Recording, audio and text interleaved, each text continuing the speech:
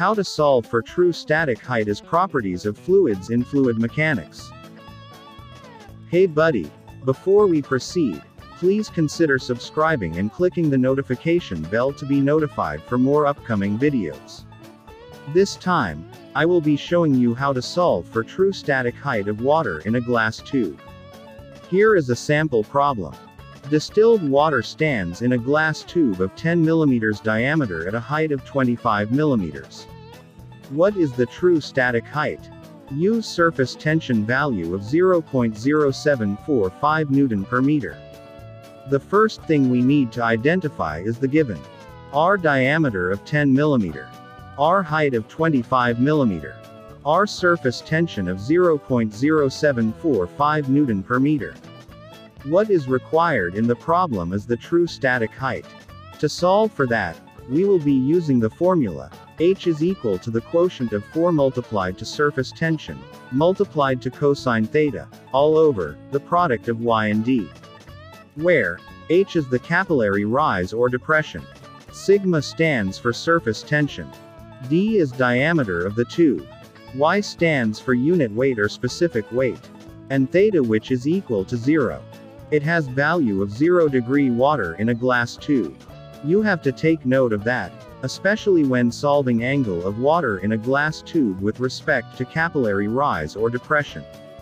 We all have R values for R given, so we only substitute it to the formula. We now have 4 multiplied to the surface tension of 0.0745 Newton per meter, multiplied to cosine 0. All over, the specific weight of water of 9,810 Newton per cubic meter. Multiplied to the diameter of 10 mm. The unit of diameter is in millimeters, so we have to convert that into meter, using the conversion factor of 1 meter is equal to 1000 mm. We simply solve and we have 4 times 0.0745 Newton per meter multiplied to cosine 0, all over 9.810 Newton per cubic meter multiplied to the converted diameter of 0.01 meter. We now have 0.298 Newton per meter all over 98.1 Newton per square meter. The unit Newton will be cancelled out together with the 1 meter unit. The only left unit is 1 meter. We have now a final value for our capillary rise to be 0.003 meter. Next is we solve for the value of our true static height.